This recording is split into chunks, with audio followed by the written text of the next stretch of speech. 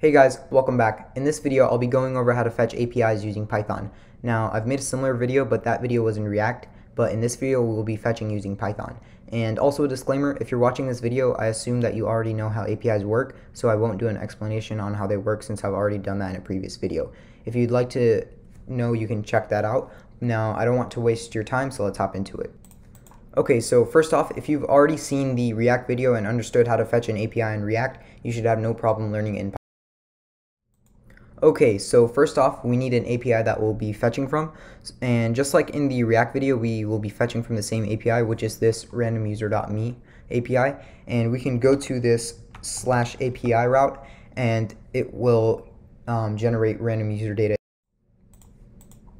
Now, I've opened up my editor and have it on the right with the JSON data on the left. In my editor, I've opened up a folder and created a Python file called api.py, and this is the file we'll be writing our code in. In the React tutorial, we fetched the API and displayed the results on a web page, but this time we're going to display the results in the terminal. Alright, so first off, we're going to need to install requests using pip. If you don't know what request is the library that we're going to use to fetch the API. So open up your terminal and then type in pip3 install requests if you're on Mac, and type in pip install request if you're on Windows. So I'm going to hit enter. And as you can see, I already have it installed, so it says requirement already satisfied. So I'm just going to clear my terminal for now, and once we've installed it, we can import it into our Python file. So we can do import requests, and this will import the request package into our app. So next, we're going to need a way to connect to this API. So we're going to do response is equal to request.get https://randomuser.me/API. And this will connect to the API, and we'll store our response in this response variable, basically. And next, we're going to want to know whether our app has connected to it or not, so we can just do print response.status_code. And what this will do is basically print out the status code, and the status code will let us know whether our connection was successful or not. If it was successful, it will return 200 as the status code, so we can run this app using Python 3 api.py if you're on Mac and Python app.py if you're on Windows. So I'm just going to hit enter, and as you can see, it returned 200, meaning that our app is connected successfully to our API. So since our app has successfully connected to this API, we want to be able to print out the data that we receive from the API, and we're going to print that out in JSON. So we can, just under this line, we can type in print response.json. And this will return the JSON data that's returned on this page right here. So we can run our app again. So Python 3 api.py, and then as you can see, it returned the JSON data as well as the status code for the response. So our API is working, but this data that it's returning looks a bit messy. So what we can do is print out specific parts of the data. So for example, if we want to print out their gender, we will first need to access this results array. And then since the gender is located in the first index, we can access the first index. And once we access the first index, we can access the gender. So in order to print out the gender, I'm just going to create a gender variable and then have this equal to response.json. And then we're going to get the results array, and then we're going to go into the first index, and then once we're in the first index, we can just access gender.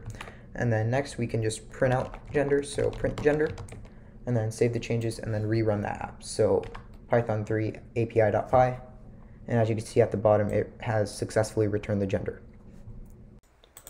Alright, so now since we have their gender, we can basically get anything else. So for example, let's say that we want to get their first name.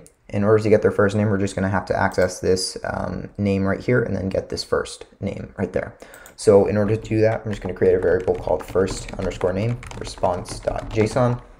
It's going to be equal to results, and then the first index, and then we're getting the name, and then we're getting the first name. And next, all we have to do is just do print first_name, and then if we rerun our app, as you can see, it printed out the gender and the first name. Now, if we want to get the last name, we can do pretty much the same thing, except we're just going to have to pass in last instead of first. So I'm just going to copy these two lines, paste them right below them, and then I'm just going to rename my variable to last name, and print last name. And then also at the end, I'm just going to put last instead of first. And then if we rerun our app, As you can see, it printed out the gender, first name, and last name. Now, since our code's basically working, we won't be needing this since these 2 lines were just for testing purposes to make sure that our app was connecting to the API. So I'm just going to remove these 2 lines, and instead of printing out the first and last name separately, we can print it out together. So to do that, I'm just going to remove this first name line, and then what we can do is delete that print statement, and then just type in print, and then an F string, first name, and last name. So last name right there. And then if we rerun our app, it's just going to print out the gender and their full name right here.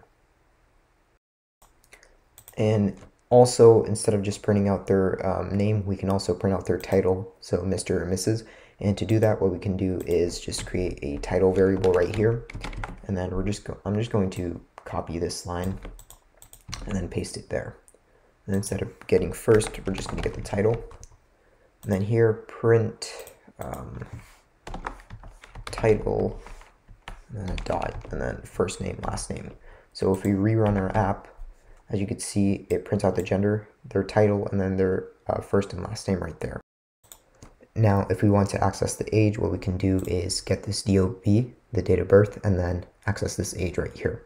So what I'm going to do is create an age variable, and then I'm just going to copy this for now so that I don't have to retype it.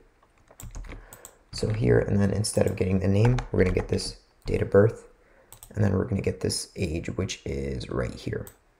So to get the age, we're just going to put age over there, and then do print F string age, and age right there. So if we rerun the app, so python3 api.py, as you can see, it printed out the gender, the title, first name, last name, and their age.